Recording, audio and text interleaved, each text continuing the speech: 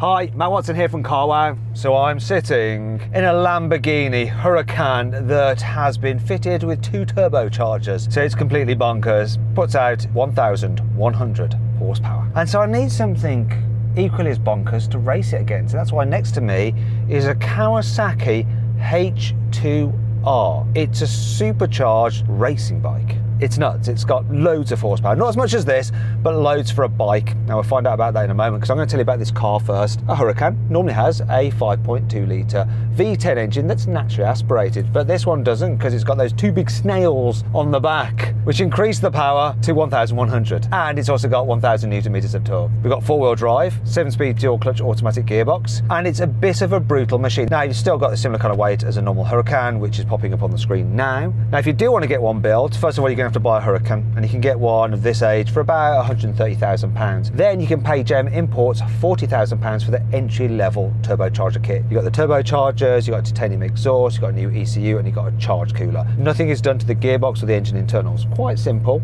reasonably priced, and it gives you insane performance, as you're about to find out. But to find out about the bike, I'm going to have to hand you over to someone who actually knows about bikes. I don't. It's Chris Northover from Bike World TV. Hey Chris, how you doing, mate? Hey dude, how's it going? Yeah, I'm good. I'm sat in this seat, not having to wear a load of dead animal, than being sat on that crazy machine, which I need you to tell me all about. Yeah, it's a pretty special one as bikes go. This is Kawasaki's H2R, so it's a 310 horsepower, 214 kilo bike, makes 165 Newton meters of torque. They were around 60 grand when Kawasaki brought them out as a production machine. 4-cylinder, 1000cc. Yeah, it's wild even by bike standards. When people talk about acceleration, what really matters is your power to weight ratio. So what I'm going to do is flash up the power to weight ratio of the car, and now we need the power to weight ratio of the bike. But I'm going to include you because you're how heavy, Chris? So fully kitted up in my leathers, I'm pretty much bang on 80 kilos. Okay, so now we have the power to weight ratios of the 2 vehicles combined. But what will that mean when we race them? Well, we're going to find out in a moment, but before we do that, please make sure you subscribe to this channel and hit the bell icon to turn your notifications on. That way you won't miss a single upload. Also, please follow me on Instagram at MattWatsonCars. Let's do this. Now Chris, normally in a carwow drag race, what we'll do before we race is to rev up our engine. So I'm going to go first, have a listen to this.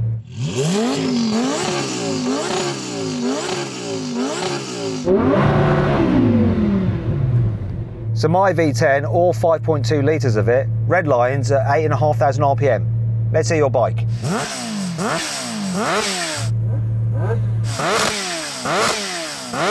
What does yours rev line at?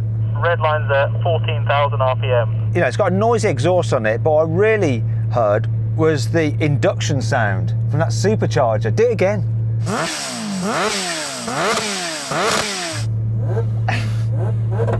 I could just hear it like, just like sucking air. It's crazy, isn't it? When you look under the front end of this bike, where the headlights of a bike should be, there's just one massive air intake with a panel filter behind it. It's an insane bit of kit. Well, I'm glad you're on it and I'm not on it, because it just looks scary. Anyway, let's do this race. I've no idea what's going to happen. It's going to be whether you can put your power down and keep your front wheel on the ground, really.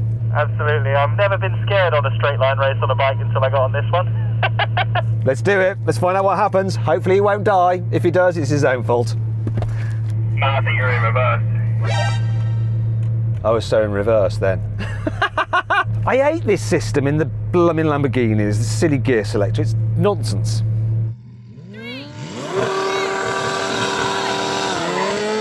See a bike?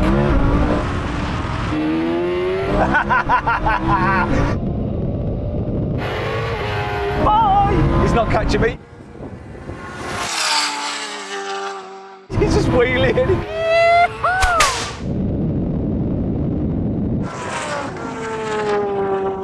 Okay, so I've got 4-wheel drive and quite a lot of weight, and probably some downforce maybe even. You just couldn't do anything there. I don't know why I'm talking to him, he hasn't got a radio. How was that for you? Just went straight up. I noticed I could just think, I'm lost, I've lost. The whole way, yeah. What I'm going to do, I'm going to give you a chance. You can go before me and I'll try and catch you.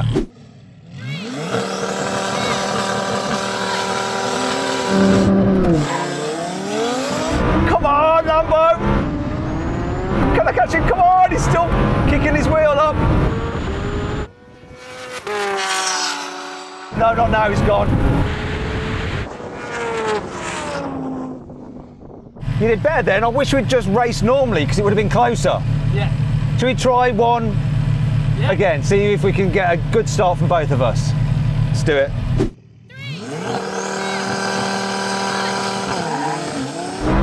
No.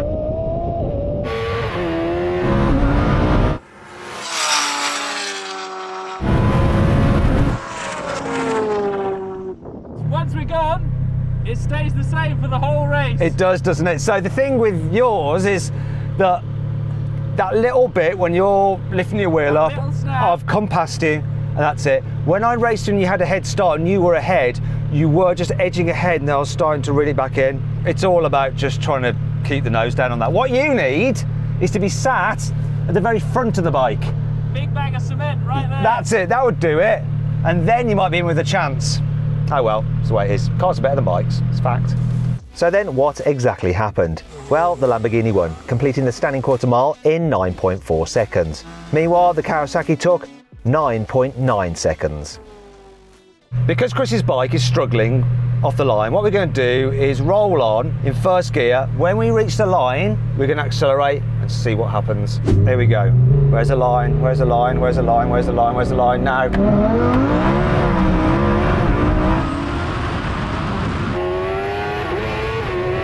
Come on, car.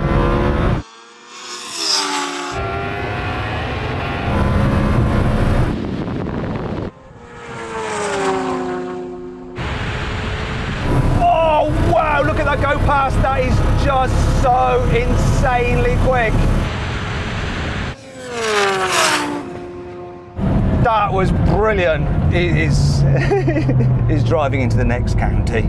Sorry, that should be riding. A few moments later. I tell you what, I thought I was going to have you. I really did. And then when that thing hooked up, was it about like 80 or 90 miles an hour? Even with the rolling start, it still just wants to go up. Until I'm in third and fourth gear, I can finally use full throttle. Really? And then it just goes. goes. Right, now we're going to have a rolling race in third gear from about 65 miles an hour. I'm going to have to count it in. Here we go. 3, 2, 1. Oh, this is close. But it's going now. Bloody hell. It's absolutely smashing the out of me. Yeah, it's done, mate. Once he got up to speed, he wasn't increasing his lead, but there's this point at around 120, 150 that he's just booting ahead. Nuts. I think he won that.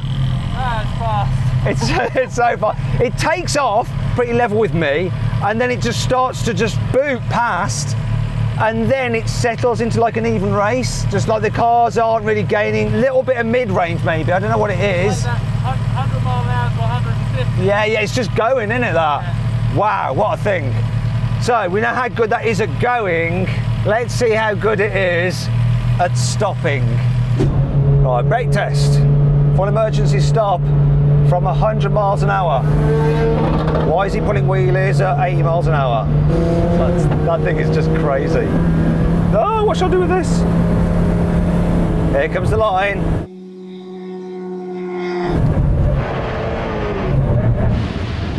Whoa! Whoa! I love that. I love the fact that I won, and I loved how that looked. Not gonna lie in that. No, I thought it was really, really even. For a long time, I could see your back wheel just skipping off the ground as you're like trying to control it. And then you just showed off at the end, didn't you? Just a little bit, you showed off. Try not to lose by too much. Awesome, that was great fun. That bike's amazing, this car's amazing. And you've clearly got some very big balls. I don't know how you fit them in your leathers. I'm holding my breath.